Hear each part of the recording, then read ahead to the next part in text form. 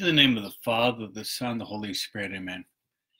See this beautiful statue of the most Sacred Heart of Jesus.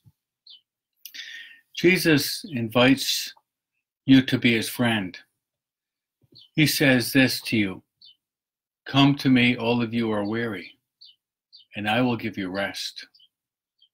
Take my yoke upon you and learn from me, because I am meek and humble of heart. You will find rest for your souls, because my yoke is easy and my burden is light."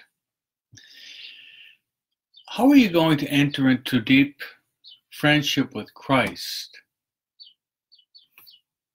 The key is find some time every day, starting today, to talk to the Lord.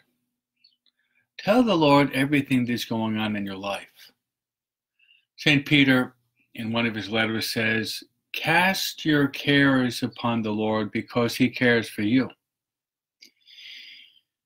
The most famous psalm in the whole Bible is Psalm 23, which we read and we pray, "The Lord is my shepherd.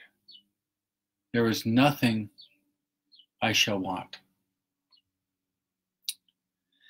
The last words that we read in the Gospel of St. Matthew, chapter 28, the last words that Jesus said before he went up into heaven, was a missionary mandate and words of great consolation. Jesus said, "Go out to the whole world.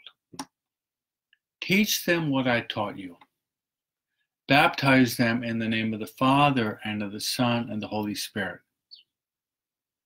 And these were the last words recorded of Jesus in the Gospel of St. Matthew.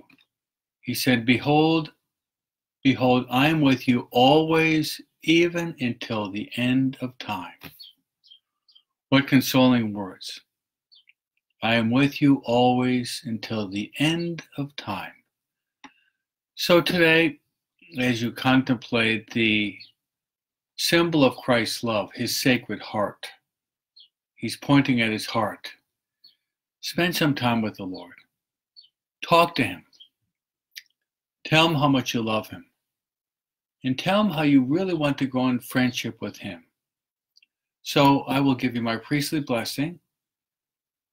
The blessing of Almighty God, Father, Son, Holy Spirit, descend upon you and remain with you forever. Amen.